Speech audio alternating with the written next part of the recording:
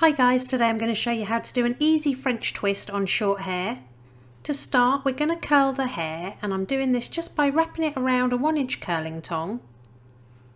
Take the section next to it and curl it in the opposite direction. And then just keep working your way around the head, curling in alternate directions. And then when you've got your hair all curled, we're going to just split the hair from the top of the head to just behind the ear on both sides.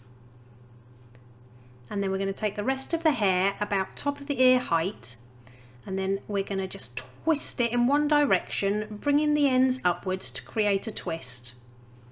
Then I'm going to secure all the way up the length of that twist using as many bobby pins as needed. Tame any flyaways with some hairspray, and then just for those tail ends I'm just using a comb just to fluff them up a bit to give them more volume.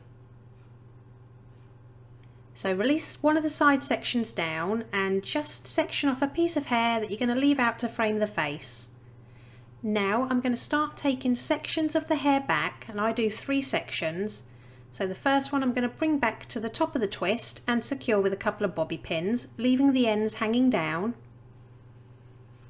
Then I'm going to take a second section and I'm going to twist it towards the front of the face, and I'm going to bring it over the front of the twist and to the opposite side. And then for that last section, I'm just going to bring it up about midway point on the twist and again secure it with some bobby pins. Fluff your ends with your comb and repeat on the opposite side. So section off a piece to frame the face, and we're going to take that first section and we're going to bring it back to meet the top of the twist and secure with a couple of bobby pins. Make sure you leave your ends hanging down. Take your second section, twist it towards the face and bring it up and over the top and to the right hand side, securing with a couple of bobby pins.